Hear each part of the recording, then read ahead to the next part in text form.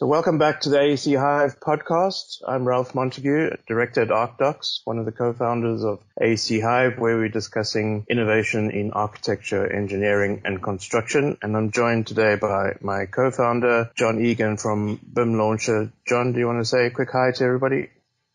Hi, everyone. This is John from BIM Launcher. Looking forward to today's podcast. Right, and so we're really happy today to be joined by Ravi Wood, who's the BIM Manager at Gresham Smith, architect or multidisciplinary firm of practice in Nashville, Tennessee. Ravi, you're very welcome. Do you want to just introduce yourself and give us a little bit of background to what you're doing? Thank you, Rolf. First of all, I'm truly grateful to you and John for taking our time. We are in challenging times, and I'm really grateful for you guys to take our time and us to talk about innovation at this critical juncture. I'm looking forward to it. And a little bit about myself is I am trained as an architect. I did my undergrad and I'm from India. I'm also a licensed architect in India. I did my master's in planning. I got a scholarship, so I came to study in the States. I've been here for the last 15 years or so. And in the meantime, I've worked in almost all across the world and with some great people. And I've always admired the work you have done, Rolf and John. So I thought I'll reach out to you guys and thank you for having me on the show. That's great. Yeah, you're very welcome. John and I have basically set up AEC Hive to try and create some discussion and community around innovation in the AEC sector, because I suppose we see great innovations happening in pockets around the world, but we're just trying to connect people. So it's great to be connected with you, and obviously in your role for working for a multidisciplinary practice on large scale projects like hospitals and aviation, etc. Do you see a lot of innovation and within your own company and also within the teams that you collaborate with? Yes, actually, as we were discussing before, I believe how the Apple iPhone evolved, 10 years ago, and it really kind of, broke all the ceilings. Now our phones are so powerful. It's more powerful than the computers that used to be. So I see a similar transition construction industry will go through in the next 10 to 15 years. I truly believe that. The major innovations that I feel, earlier we were all thinking local. I think now we are stranded locally, but we are all thinking global because, it's one small community. It's all across the world. We are all at home. Innovation is going to be all across the globe. There will be a need for spaces to be designed which are multifunctional. So a arena can transform into a hospital or at the same time could become a school. And I think we'll have more multifunction spaces coming up in the future as well. Yeah, I think this current crisis has really just highlighted how we need to be connected across the internet, and it's also demonstrated, I think, for a lot of people that we don't need to be co-located and sitting next to each other all the time to achieve great things. True. And one of the things I feel that humanity is very resilient by nature. So, we will come back. And when we do, this whole crisis will seem like an opportunity. Just imagine within the last 2 months, all the firms that have gone technologically advanced. I think we all took a giant step, at least, which could have taken 4 or 5 years within a month, that everyone can work from home pretty much. Construction sites can be surveilled from a remote location. So there is a lot of positive as well coming out of this. And I think, sort of modern methods of construction and, a lot more off-site manufacturing, I think it's going to open people's minds to a lot of more interesting and more productive ways of working and collaborating out of necessity almost. True, Rolf. I think you. No, sorry, Ravi. I was just going to ask. I think that it's a really interesting point that you put forward about almost, the coronavirus has almost forced innovation in the construction industry what would have taken 5 years down into a month. And I'm wondering, really, from your perspective and your working day, how has your working day changed? How have you had to adapt? And what part of your role, the part you play in projects, has been, I suppose, accelerated from 5 years to a month? And if you could give us any examples of that. Sure, John. A couple of things. We are a pioneer company in the AEC industry in America. The way we were agile, the way we transformed within almost 24 hours to everybody moved to a setup of work from home. Our servers, our infrastructure, our training that we have had for years with the people helped us to be pretty much be available, from home very next day. And none of our projects were disrupted. We actually were able to transform. Our clients and everyone were happy to see nothing change. So that's a good thing. I think in general, in terms of AEC industry, I believe we are making a leap here, as I said before. At the same time, we are going to, as Ralph mentioned before, he hit the nail on the head, that we are going to use this to become more productive, more efficient, more profitable. The way it's going to happen is the AEC technology is going to be used to give us more iterations. If we see generative design, it's going to be more focused with a laser sharp focus on creating spaces for the future. So I think there's a lot of good that has came out, and I think the future is going to be bright for everyone. I think one of the biggest changes is working on the cloud, because when you're all sitting in an office and you've got a desktop machine with all the applications communicating with an internal file server, that's one arrangement, but suddenly everybody's been moved away from that environment, and now they have to exchange information over the internet. So that's been a big change, and I think the companies who were already doing that obviously could transform very quickly, but companies that weren't working in that way have been severely impacted. True. But at the same time, the good thing is, yes, we are working on the cloud, but at the same time, it doesn't feel very different. Everyone can stay connected, at the touch of a button. So I think things in terms of innovation going to happen in the future as well. And the analogy I'm thinking of is, like your telephone used to be connected to the wall by cable. and then we got mobiles, and that just opened up a whole opportunity where you could walk around with your telephone, and you no longer have to sit in the hallway of your house. So in fact, connected to the wall. Exactly. And that's happening for AEC now. Yeah. In fact, today is the NFL draft that's going to happen for the American football. And this is the first time they're doing it, everything, everybody's in their home and doing it. In fact, they needed to have landlines for each of the managers to call in.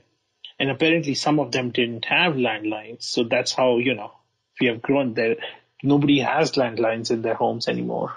In terms of innovation and what innovations you see as being necessary and what innovations you see coming, like what in the way you're working as a business and in your own job frustrates you at the moment about the AEC sector, and what innovations would you like to see happening?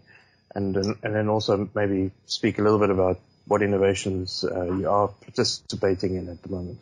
So I think more than frustrations, the opportunities I believe for the future are for the AEC construction, the technology side of things, is that one, we do not have a unified format across the globe where we agree to things. We can agree to disagree, but if we can have a global consensus on how and what we define as a level of detail, for example, or how uniform technology can be throughout the world, interoperability would be a factor in that. I think these are the things that I feel are a big challenge. But there is, of course, things like generative design and automation, which are going to go leaps and bounds after this, because clients are going to ask for more value for their money. And if we can give automation for a task that was being done by 10 people and gets done by a script in no time, I think that will be the big things that will come out of this. So both of those factors I am involved in.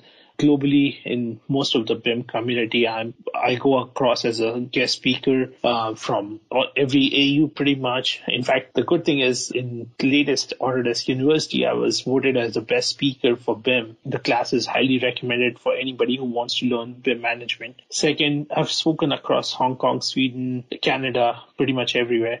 I'm involved with the communities and getting to that point where we can all have a consensus. That's one. The second, things like generative design. I work with AEC companies like Autodesk in their Revit 2020 or 21, but I'm involved with developers for the future. So we work together to kind of create solutions for the coming years.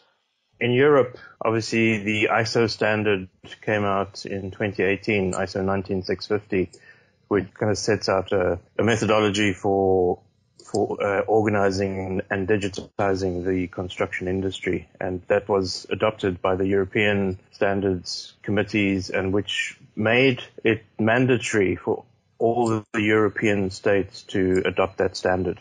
And if they had any competing national standard, to drop that standard. So what we have now in Europe is a common standard adopted. It's an international standard, but it's adopted at European level for all European countries. What's happening in the United States? I mean, you obviously have different federal states, and is that international or ISO standard being recognized as something that should be adopted, or are people still doing their own thing? I think most of the time the people are doing their own thing, but it's regulated by AIA. I think AIA is the premier body that is driving the BIM right now, but there is a need for a UK level 2 BIM is pretty good. That's what I feel.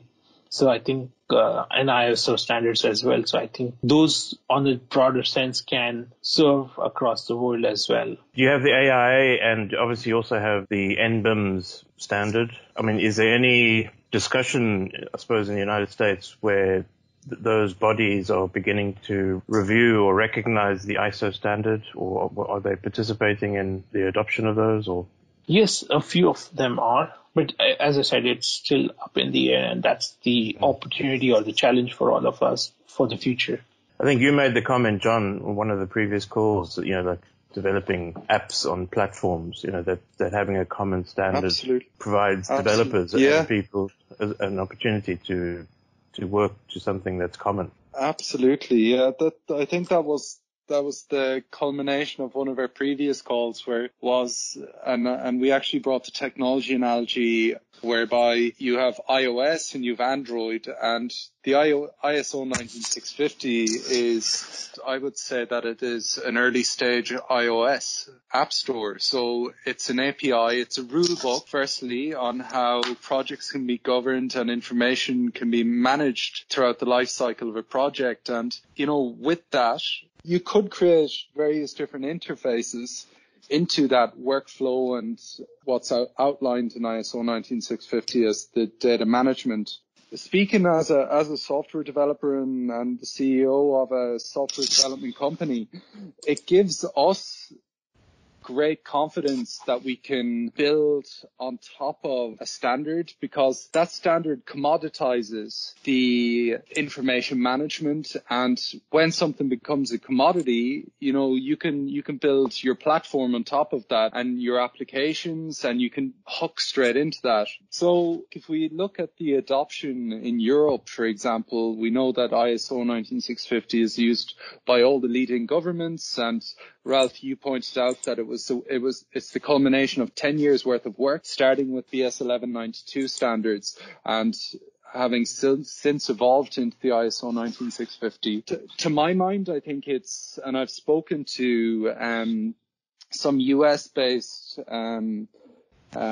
contacts of mine, and when I've put across this argument that, hey, look, you should really be taking this ISO 19650 seriously, because what's actually happening, to my mind, is that US is making the same mistakes that we did 15 years ago.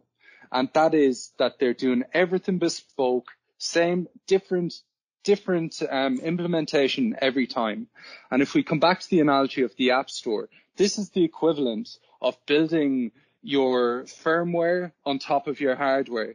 the operating system on top of the firmware, your base software on top of the operating system, and then also implementing your own API and trying to build innovation on top of that. It's just a moving target that you can't create the consistency and the reliability that you need in order to innovate, to my mind.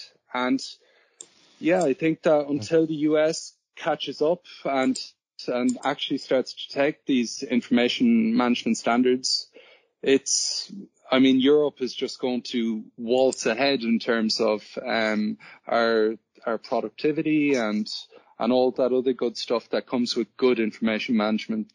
Ravi, if you just take your own company as an example, what do you think is the challenge to picking up these international standards and using them? Is it that companies have such a deep legacy or a way of doing things that might be different to that standard, and it's difficult to switch? Or is your own company sort of practicing on top of these ISO standards? We as a company are doing very well, but I was more focused of when I referenced about, it was more of a general understanding of the practice and culture across the globe, and it's not specific to any company. Across the globe, yes, UK has a different set of standards, and ISO is being adopted across the European countries. But what about, Middle East, or what about in Singapore and Asia and Russia and America? Everywhere it's a different set of standards. So eventually, I think could help. ISO is an international standard. Yeah, but it's the adoption of a standard. Yeah. You can make a standard, but how well it is adopted is a very localized thing. And that's why, going back to what I said before, earlier, everyone was so distant in their mind that, it's a different country, it's a different place. But now we are all facing the same thing. Pretty much everyone is at home. So, we are all, I think, in the same boat now. And I think a more global feel will come in, and people will start to realize that it's important to have a global standard across, so that it'll give clients a better understanding of what the end results could look like, and the processes will become more standardized. Deviations will get more pronounced. And when deviations are pronounced, then people will be able to make earlier call and judgments of, be it estimation or anything else, more sound and better judgment on what the future could look like. I suppose a lot of people don't sort of connect standards and innovation. But, going back to your analogy, John, if you just look at the web, it's only because of robust HTML standards that the web has been able to flourish, and people have been able to do amazing, websites and web apps and all sorts of things, because there's a robust set of standards. And I don't know if you just project yourself 15 years ago, certain websites wouldn't open in certain browsers, and it was quite awkward. But as those standards became refined and used, that allowed for massive innovation. What do you think, Ravi? Do you see the connection between standards and innovation? Yes, and you gave John gave a great analogy, and you are right. It's basically we are all moving forward, but are we in the right direction and in the same direction, and are we together? I think standards help us get there, and it's one way to just do it the Nike way, but it's one thing to do it the right way. And when we do things the right way, we all have seen that it gives good results to everyone. My own feeling is that most people see standards as something restrictive and awkward. And they don't see it as something that's liberating and, which is an incorrect sort of view of standards. It's actually the opposite. Standards are liberating. They free you up, free your time up. It allows you to follow the rule book the same way on every project. It makes it easy and makes communications easy. But I think when you talk to people about standards, their eyes glaze over, and they see it as something that, this is going to make my life terrible, and it's going to be awkward to use. And True. And two things you mentioned which I really liked was, one is people perceive it as a hindrance, but it's big support. In classic example of it, let's say, I've seen so many people try to automate something and they'll spend days, hours, weeks at time to get to a point which could be done in few minutes manually. And that's what is like a complete waste of time. So going back, standards also, the basic idea of standards is that there is a level of understanding and we all can learn from each other in that. That's the key thing, because if we are not learning from each other, we might just be reinventing the wheel that somebody else has already done and spending the time of companies. So to avoid that, standards are important. You are absolutely right. It's not a hindrance. It's actually an enabler. Of innovations within your region or your area, like what's happening in Nashville? Are there sort of active user groups or active hackathons or just groups that are coming together and talking about innovation in AEC and maybe exploring things? Yes, true. There are hackathons happening, not just in Nashville, but across the States and Canada that I'm at least aware of and part of.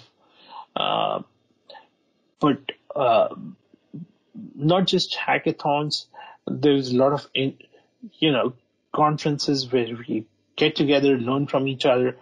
The biggest teacher actually is a project, So when we see things being done by someone and we think that can really be replicated and can help us, then we do in the beat of a second. And I think the same is for everyone.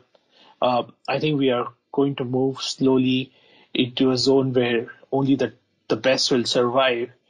So it's very important to be ahead of the curve in terms of innovation and technology, because unless you're there, it's going to be hard to survive. Yeah. I think in general, sort of, research and development within the AEC sector, formal research and development is quite low. Although, as you say, within projects, there's obviously lots of innovation, always happening. And, projects always involve exploring new materials, new methodologies, new processes, etc. But often that innovation stays within that project and never gets distributed, Sure. Even within firms. I used to work for a very big firm of architects, and they're just structured into teams, and you'd never hear about what the other teams were doing, or what they discovered or what they explored. Yes. And, so the innovation is short-lived. It's not formal, and it's kind of locked in a project. It's almost siloed. Amongst the various disciplines that participate in the project. So it's not that innovation isn't happening, it's just not happening in a way that can be distributed across the sector.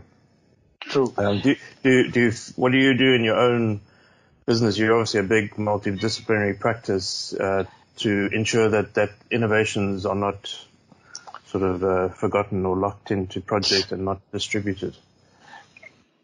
True. I think, again, you hit the important key point that, innovation shouldn't be in silos, and also it should percolate to everyone. That's the key thing.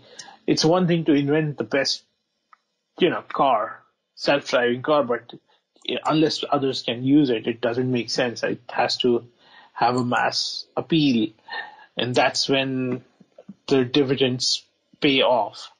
At the same time, I think innovation typically, as you said, it cannot just be limited to projects. And, there is a definite void in the AEC industry right now where people can innovate and there are a few firms that are doing very well, like yours, ArcDocs and a few others. But I think there is definitely a void where innovation it could be apps, it could be working with the industry in general to create standards.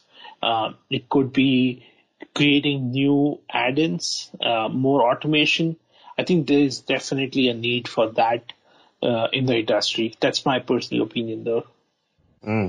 Absolutely, and we would agree. I mean, one of the reasons we set up AEC Hive was to try and create some sort of community of sharing, where so people can share what they're doing, and some of that innovation can be more distributed and also tested, because if you're inventing something in a silo, then as you say, you're not getting the mass appeal or the masses giving you commentary on whether that's a good thing or a bad thing. True. And, yeah. And I think that's where your firm does very well. You identify a challenge, but at the same time, you're constantly talking to the industry, because I think the most important thing one can do is to listen to the client. And I think that's being done very well with our talks and your company. And BIM Launcher as well, John. It's interesting. I mean, I'm just still dwelling on the standards conversation that we had.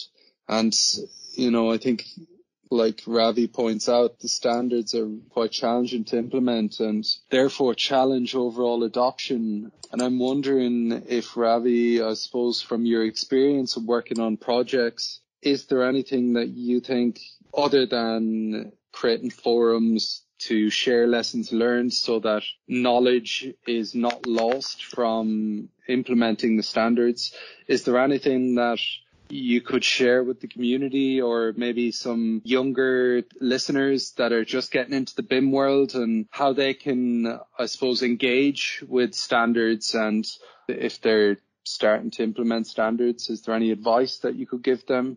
Well, more than advice, I'm also a student of AC, industry architecture in general. I think I'm a lifelong student. So I think keeping to that spirit to learn and being humble, making sure we count our blessings every day. These are the things that I try to follow, and I think everyone can learn from that. Also, in terms of creating an environment where we can encourage to have standards, as you said, if we can build up that community where people can come to agree and agree to disagree would be the key factor.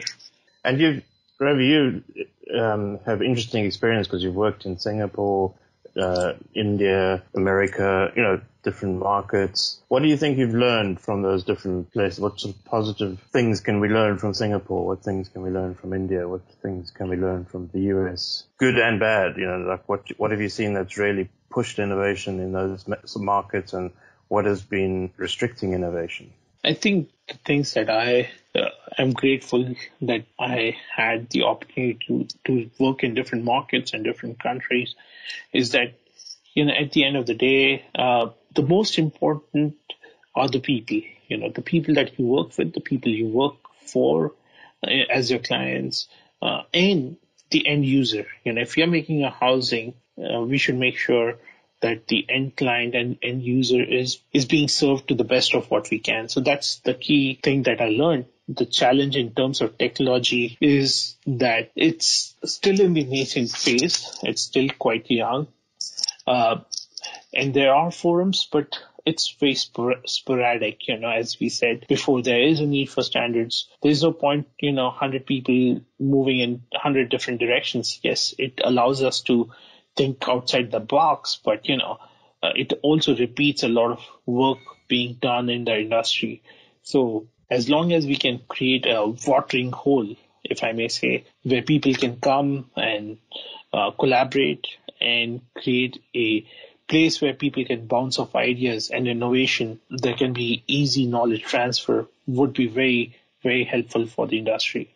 What technologies or innovations are you currently looking at that are really exciting to you, that you see might have a real positive impact on the AEC sector in the near future, in the future? 3 key things, I think 4 key things that I were part of my lecture as well. One of them is automation. Hands down, that's going to be a key thing coming forward. If we can automate and save time on a task that takes 5 hours and bring it down to 1 hour, that saves half a day for someone at the end. And that's going to be a key. How best we can visualize, virtualize, give more and more options with flexible designs, iterations through generative design. That's going to be the second key factor. also, at the same time, a lot of AEC industry is moving towards something we call as big data, where we harness, recon as much as data as we can, be it in the systems of the user, be in terms of design parameters, be it in terms of construction cost factors, everything. It'll be a lot of data that will be managed in the future. So I call it the reconnaissance. And actually, when it all boils down, the last one is, as we spoke before, it's one thing to create things in silos, but having a mass appeal and getting it to the people comes in from a culture. Innovation is not just path-breaking discovery. Its innovation is a culture. So building that culture is also a key thing. And if somebody breaks it down, it comes down to R for reconnaissance, A for automation, V for visualization, and I for innovation, or innovation culture. I brought up with this acronym because it rhymes with my name, RAVI. So Very reconnaissance, automation, visualization, and innovation. Yeah, no, I think a lot of the AEC sector at the moment are engaged in sort of tedious and mundane tasks, producing drawings and drawing bathroom layouts and door schedules, over and over again. And you wonder how many times do you have to draw a bathroom layout? Well, and I think the automation part that you mentioned there is people are going to begin to realize, like, we don't have to do that anymore. We don't have to engage in these tedious tasks because we can automate some of those. I'll tell you an interesting story. One of the premier architects in India, there's a story that the first year he came and was working as an intern, he studied abroad, came back, was doing only bathrooms. Because interns, we get the least preferred job. And he did it for a couple of years, and suddenly he broke out, and he's the biggest architect. There's no harm in doing restrooms, but I think as much as we can automate, I think that'll be a good thing for the future. I'm sure most people are looking forward to that. And, that links back to the key driver, I think, of digitization, particularly in Europe, is that productivity has to be significantly increased in the AEC sector. So the sector as a whole is struggling to deliver the infrastructure that the world needs for housing, for education, healthcare, around the world. And it's just not meeting the demands. And also the costs of construction are too high. Mm-hmm. The time it takes to deliver projects is too long. The quality is, questionable. And the impact that the sector is having on the environment is significant. So there's a lot of big challenges, most of those related to low productivity, low profitability. So, I think the automation thing is going to be a game changer. Exactly, a game changer. And efficiency and profitability are going to be key drivers for the future. When we say that, I think that this whole process of coronavirus is an opportunity for us, because if you see, none of the drawings are being printed that go on site. It's all PDFs now, right? So people are saving on those. So that's a big thing. Second thing, yes, you're right. Time, as much as we can finish projects on time, there's nothing like it. And there is certainly, we have some technology, but there can be more, where we really integrate all the MSP projects and everything to create a niche where we make projects better. Also keep adding value through, having more and more options, giving better designs in terms of weather resistance or climate and saving energy. And those kind of things will be crucial as well. And bringing the cost down of projects, all of these things will play a part, and innovation is very important for all of them. I think one of the things that holds a lot of companies back is this kind of incorrect thinking that every building is bespoke, and that's not entirely true, because if you think of the materials and the components that make up buildings, those aren't bespoke because they have to go through a long development process, certification and testing and whatever to become, available on the market as materials and components that you can incorporate into buildings. So if you think of buildings as assemblies of standardized components and materials, you can assemble it in a bespoke way, but the the things that make up the buildings aren't really bespoke, and they're reusable. Yep. So once you've done that, that door schedule once, the doors, particularly with BIM, I mean, the doors are reusable because they represent products on the market and they're reusable in multiple projects. So you don't have to draw the door for every project from scratch. Yes, and doors are such a nightmare in Revit. So talking about standards, I think if we can have a standard library of Revit technology tools, I think that will also help. So that way processes are more defined as well. And it can, I know one size doesn't fit everyone. So it could be like 5 different levels, and companies can choose between which level the project fits into. If it's a less than 10,000 square feet project, it doesn't make sense to do the same thing we are doing in a 1 million square feet project. My feeling is at the moment the wrong people are producing the information, because you've got architects and engineers drawing doors and windows and toilets and, whatever. The manufacturers of those products should make available the digital version of their product as well. And so what the architects and engineers should really be spending their time doing is creating the bespoke assemblies of products that are available in their region or in their market. And the actual creation of digital content should be by the company that has the best knowledge of that product, which is the product manufacturer. You said it right. It's all about being smart, yes. Because being smart means why do the thing same twice? So if the door manufacturer is the one who's going to do the final detailed drawing, why do the designer have to do it? They can just keep a placeholder in place for a level 100 design. So yes, why duplicate efforts? At the same time, yes, let the best person do the job. Both the things are important. And again, if we can have a process that's in line for the industry, because as of now, we don't have it, that'll help. John, this is where your passion at the moment is connected common data environment. You'd see a future where all the manufacturers would have a common data environment with their products on, and those would be connected to organizations who need those digital products for their building design. So, they'll have their own common data environment. Then that will be connected to the project, which will, have its own common data environment. But if they're all connected, it's the same information. In the UK, they talk about the golden thread of information, that it's linked between all the participants at those levels, including, one of the participants would be the government and the local authorities and the county councils. Absolutely. Do you see that? You're doing some work with a building smart group. Yeah, open CDE. Yeah. As Ravi identified, that if we standardize and classify objects that can be used by everyone in BIM models, it takes steps towards producing another topic or another solution or requirement that Ravi suggested earlier in the call, of creating this one language for interoperability and a consensus between multiple parties.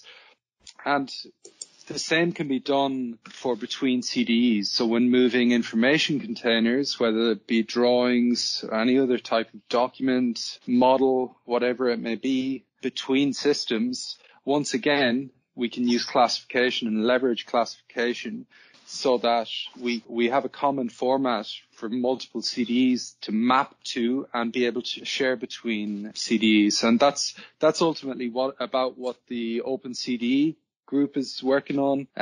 So that's, as you pointed out, a building smart group. And we're working on the building smart side. We're working on the implementation of this and developing the technologies that would actually enable the sharing of information between CDEs. And then importantly, on the other side, we're also working with the ISO and SEN groups to prescribe the method into a standard where everyone can leverage the standard for exchanging information. And importantly, what this standards group also brings to these technologies that we'd actually build to exchange this information is the governance and the open governance. There's quite a few points that I've brought up there that could be leveraged, perhaps a framework for standardization across of new technologies across the industry, requiring governance, requiring, I suppose, the technical implementation and of technologies. And there's a lot of work to do, but we have some great companies involved. So we have everyone from like technology providers like Graphisoft, Trimble, Aconex, Think Projects. And then you have smaller specialists like BIM Launcher, who is in the room to advise on how we actually implement these technologies in practice through our services that we offer to companies to exchange information between CDEs. There's a lot of pieces, and I mean, it's exciting and definitely a step in the right direction. There's a group in the US, Ravi, is it the Construction Progress Coalition? Yes. Are you engaged with any of those types of groups? No, but trying to push standardized ways of exchanging information? No, but I'm Building Smart is also pretty one of the pioneers in this field, but not with the coalition, not yet. Yeah. Well, I suppose we're coming up to the hour, but I mean, is there any final remarks you want to make? Well, I really, as I said before, I wanted to thank both John and you, Rolf, for this opportunity. I think this was a very fruitful discussion, and I think I'll continue to learn from you guys, and anything I can assist in the future to you guys, please let me know. Yeah, well, I think we just want to keep connected and part of the community that we're just trying to create an open community where people can talk and share and discuss things and just generally progress the sector, as we move forward. Any last comments from yourself, John? The idea of the podcast is to give a platform to our guests, and I wanted to put another question back to Ravi and ask, is there anything that he would like, his listeners to do, or any message that he'd like to put out to anyone that's listening to this podcast? Going with the times, just stay safe, stay healthy, and all the best for everyone, best wishes, and I think we'll overcome this very soon and we'll win. And where can people get hold of you if they want to connect? LinkedIn is a great place. I'm pretty active. I think I have around 15,000 followers. So I'm pretty active on LinkedIn. Great. Okay. I just wanted, from my side, say thank you very much. It's really interesting. I think you've got great experiences in what you've been doing, and we just enjoy being connected to you and continue to have these discussions going forward. So thanks very much for your time. Thank you. I appreciate that as well. And everyone have a great week ahead. Thanks, Ravi.